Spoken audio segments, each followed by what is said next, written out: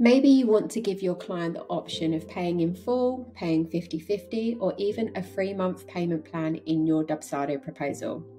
Hi, I'm Sarah, and today I'm going to show you how to set up multiple payment plans in Dubsado proposals. The first thing to know is that you can only set this up if you're offering one package in your proposal.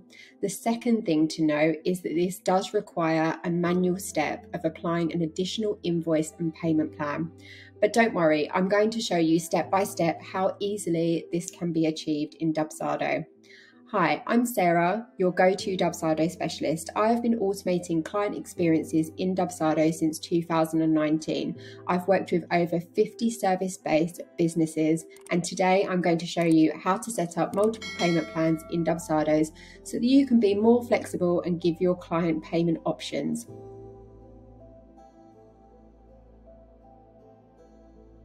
If you're unsure of what I mean by this, I'm just going to give you a quick overview of what this would look like.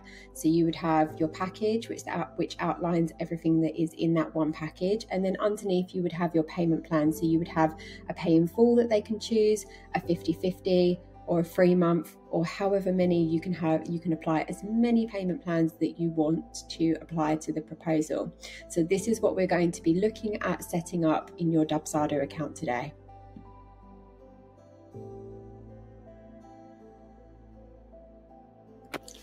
What you're going to need for this setup. So firstly, you are going to need to create 3 separate packages for this package that you are using in your proposal. So package 1 is going to be the pay in full price. Package 2 is going to be the 50/50, so it's going to be the first amount of the 50%. And package 3 is going to be the first amount of the split free payments, so the first amount. The second thing is to create 3 payment plans. So the first is going to be pay in full, which is going to be after contract signed.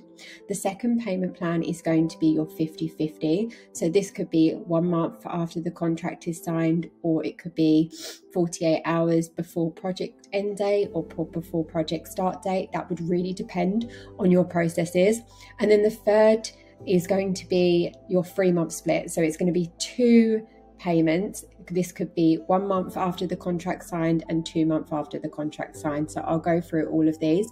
And then the third thing is to decide whether you are sending the proposal within a workflow or if you are sending the proposal manually.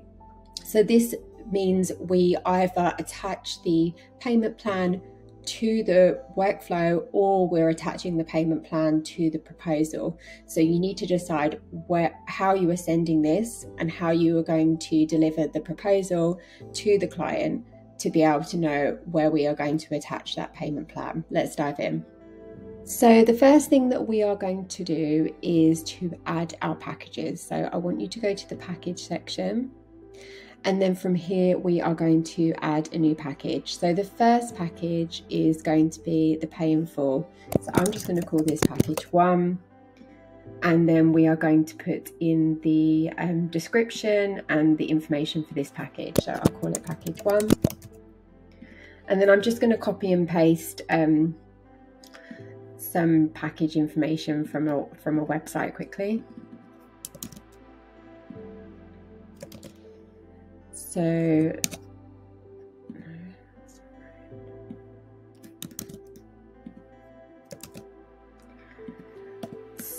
I am going to put these as bullet points. So I just want them to be on separate lines.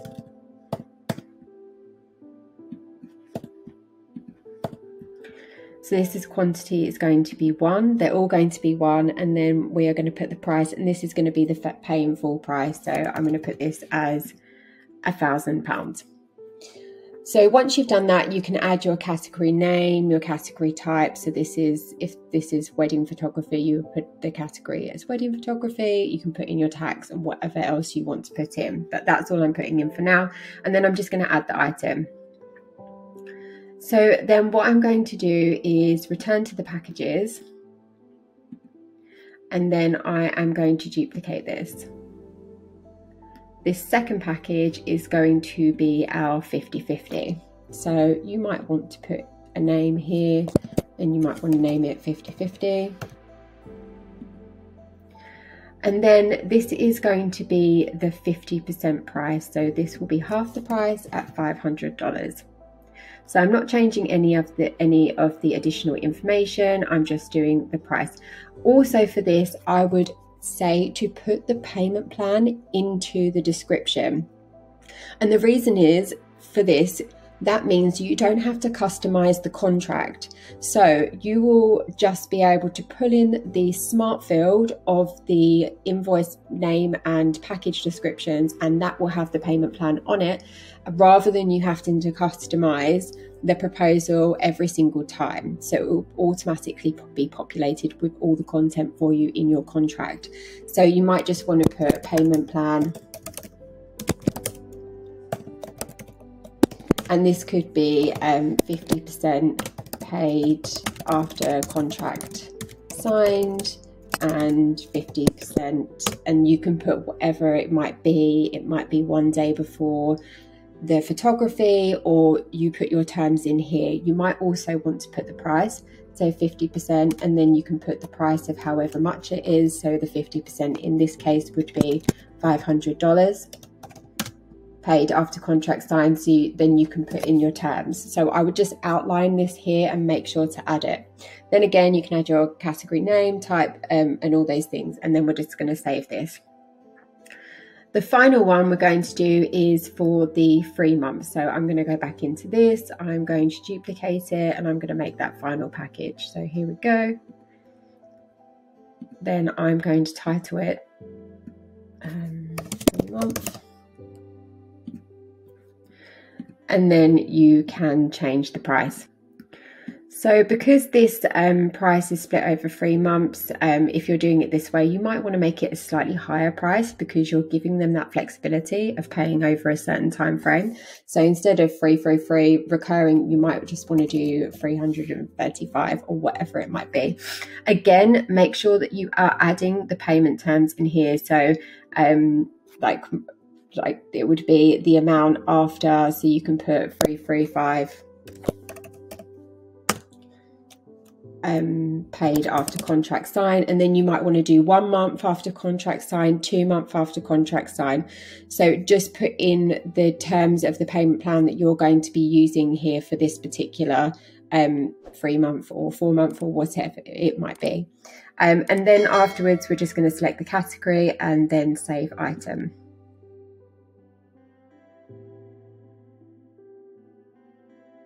So now that we've done this, we can go ahead and create our payment plans.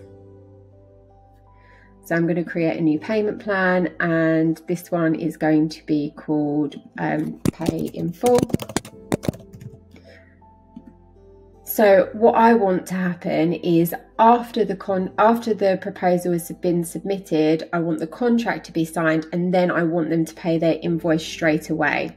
So I'm going to do relative, and I'm going to do 0 days, and from this drop down I'm going to do after contract signed by client. I also want to put some reminders on this, so I want to do 3 days after due date. If you do before due date, it'll be before the contract is signed and nothing's going to happen. So we want to do 3 days after the contract hasn't been signed. So if they submit the proposal and then they sign the contract but they don't pay the invoice, this means that this invoice reminder will be sent to them. So then you can write a new canned email. You can select, I can put a couple of options in the blog post as well. So if you click down below and go to the blog post, then there'll be a couple of canned email options for you to use for this. So then I want to hit apply, and then maybe I want to do another one at 7 days after. So if they sign the contract, they'll get this reminder. So I'm going to put those in there. So that is the first payment plan that we are going to use in the proposal, and whether you attach it to the proposal or whether you are applying it to a workflow, this is the main one that we are going to be using for each of these packages. Then we want to create our other 2 payment plans, and the reason for this is we are going to do a manual step after they've paid. So we will go into the project and we will then apply the correct package, and we will also apply the correct payment plan for that specific package. So I'm going to create a new template, and this next one is going to be my 50/50. This is only going to have one payment plan attached to it. So, and this will be decided by you of what you need for your business. So it could be determined at a later date, and you can set a date when you are ready to do it, or we can do it as a relative. So it could be 48 hours before a project start date. It could be 1 month after the contract is signed. So you can decide when you want that next payment to go out. So I'm just going to do 1 month after the contract signed, and I want them to pay this. So with these added reminders, we can actually do 2 days before the due date. So this will go out 2 days before the invoice is actually due, which would be due at 1 month after the contract is signed, because that's what I've selected. So I'm just going to apply this, and then I'm going to do another one, which is going to go out 1 month after the contract is signed, and then I'm going to do another 2 in case they don't do it. So maybe 3 days after, saying it's overdue, and then another one at 7 days. Maybe you want to add something like some urgency, saying that there's going to be an additional fee added to your invoice if you don't pay today. You can customize this however you want to do it. So that one is set up. Then I'm going to do my 3rd payment plan. So create a new one, and this is going to be 3 months. I'm going to add 2 installments for this, and for me, I'm going to do 1 month after contract signed and 2 months after contract signed. You can do it whatever you want it to be. It could be 48 hours before project start date, 1 month after project start date. This depends on what you need for your business, but in this scenario, I'm just going to do 1 month after contract signed. So I'm going to do relative 1 month after contract signed. So that'll be the 2nd payment.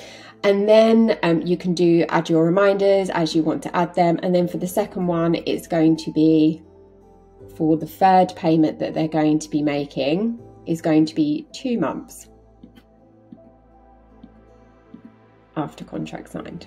And again, you can put in your reminders however you want. Great. So we've got that set up. Let's dive back into the proposal and adding these to our proposal.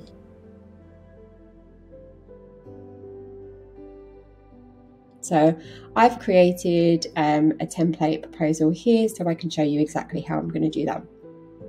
So I've already added this package here, and what you can do is add your price in. So you can add total price here and put whatever it is.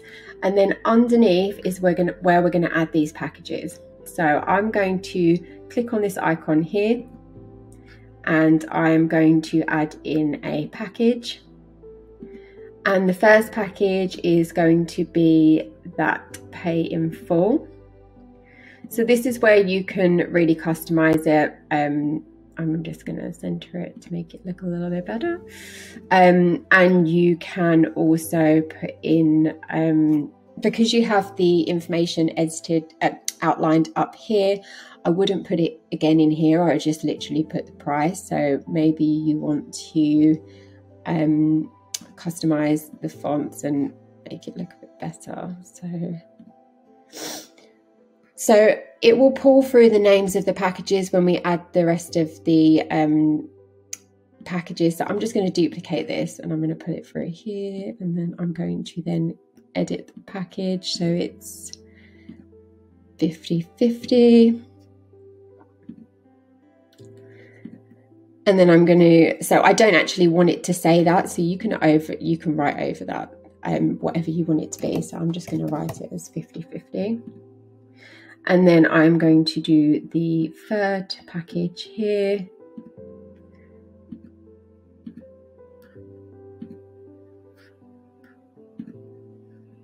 And I want this to say 3 months. And maybe you want this to say pay in full or pay in full. Perfect. So you might even want to add some text above this and just say, please choose your payment plan. That's all you need to do for adding your packages. So this is all set and added the packages. Now we're going to dive into the form settings. So we are going to include, I will include the contract for this and it will pull over the smart fields.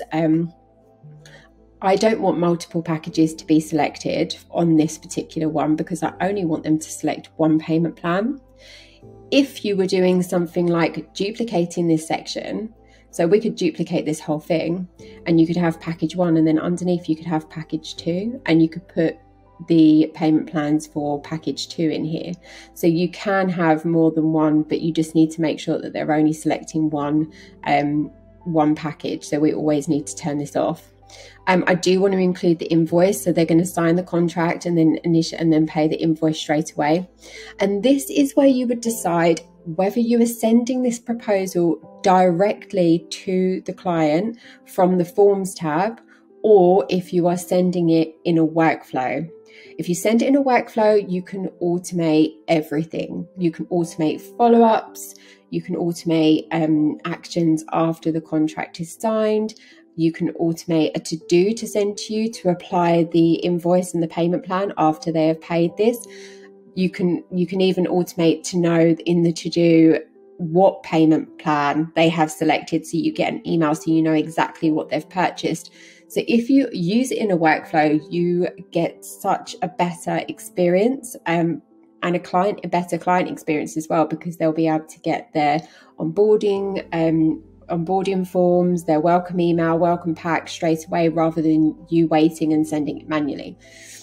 But for this purpose, I'm just going to apply it to the payment plan.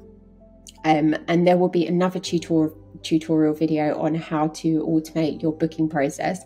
But for this purpose, I'm going to do the payment plan. So it's going to be pay in full. And then once that's done, you can set an expiry date if you want to, but that is everything. So I'm going to save this form now, and then I'm going to show you the next step of after they have decided which package they're going to select.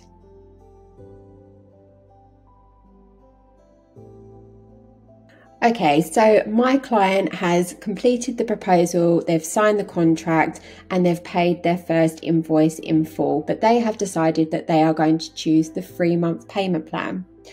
So they have, let's say I know that they haven't paid, but let's say that they have paid this invoice is complete. And now what we want to do is apply that next payment. So they're going to have 1 month after contract sign, 2 months after contract sign. So the next step of what we need to do is click on invoice list, and we're going to add a new invoice.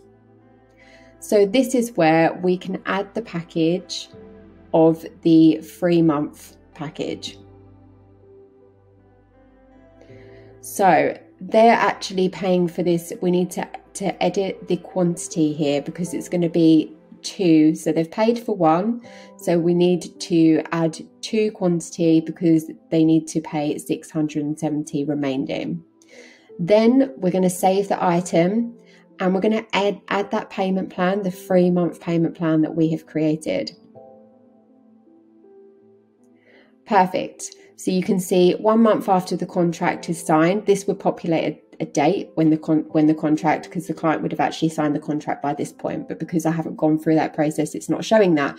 But this would show the date of 1 month after the contract sign and 2 months after the contract sign. So that is everything that you need to do. Now you just need to come out of this invoice list and make sure, this is important, that you make this primary. So these, because you've attached as well to the payment plans your reminders, that's important that you make sure that you do that so these invoices get sent out. This will show all of the reminders that you have, and it will show the dates that these are going to be sent out.